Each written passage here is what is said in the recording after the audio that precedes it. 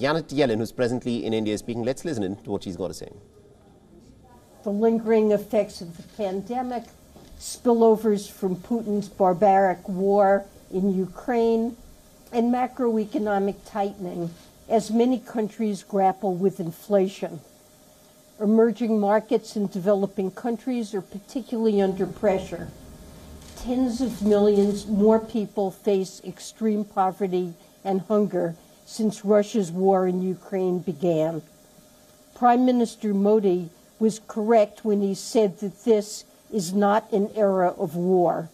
I believe that ending Russia's war is a moral imperative, and it's also the single best thing we can do to help the global economy. This is a view that's broadly shared among policymakers of the world's major economies. But difficult times test us. But I believe the challenges we face are bringing the United States and India closer together than ever before. I'll begin my remarks today by discussing the strong relationship between our two countries. I'll focus particularly on efforts to deepen our shared economic interests, including through trade. Our collective work is critical to showing the world that democracies can deliver for our people. Then I'll turn to our leadership on global priorities.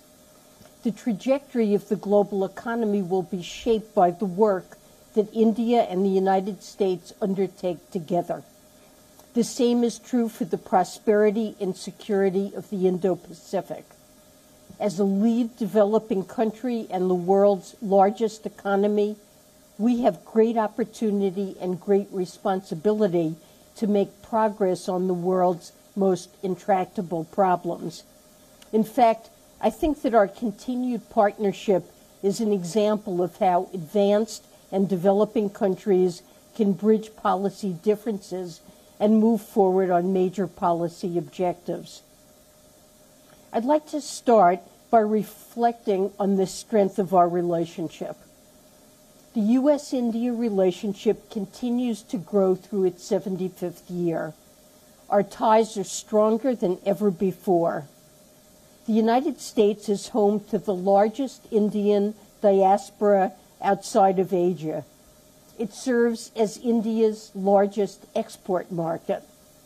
Bilateral trade between our two countries reached an all-time high last year, and we expect it to grow further in the years to come. The dynamism of our relationship can especially be seen in the technology sector. Our people and our companies depend on each other on a daily basis.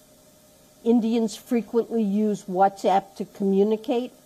Many American companies rely on Infosys to operate. Leaders of Indian descent populate the highest ranks of Google, Microsoft, and other valuable American companies. They're also responsible for starting a third of all immigrant-founded startups in the United States. Domestically, both of our countries are pursuing long-term investments in our economic strength. Since the Biden administration took office last year, we've enacted an agenda that I call modern supply-side economics. This agenda pursues investments in human capital, physical capital, and science and technology in order to boost the economy's productive capacity and reduce inequality. And I know that India shares an interest in certain elements of this agenda as well. Prime Minister Modi has launched a 100 trillion rupee infrastructure development plan, just as President Biden is deploying funding from our historic $1.2 trillion infrastructure law. Both of our countries are also growing our domestic semiconductor and clean energy industries.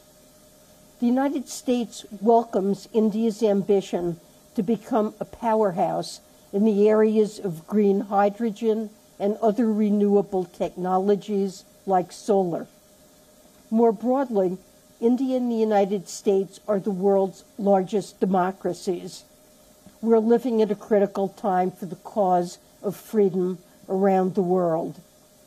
Democracies require our constant attention and nurturing. It's important for all democracies to renew our commitment to civil liberties and human rights, including for all our minorities at home and abroad. And we must continue to cultivate the economic vitality that's tied to our democratic traditions. That's an open, inclusive, and competitive economy where new ideas can grow and thrive with the stability and reliability accorded by adherence to the rule of law. WION is now available in your country. Download the app now and get all the news on the move.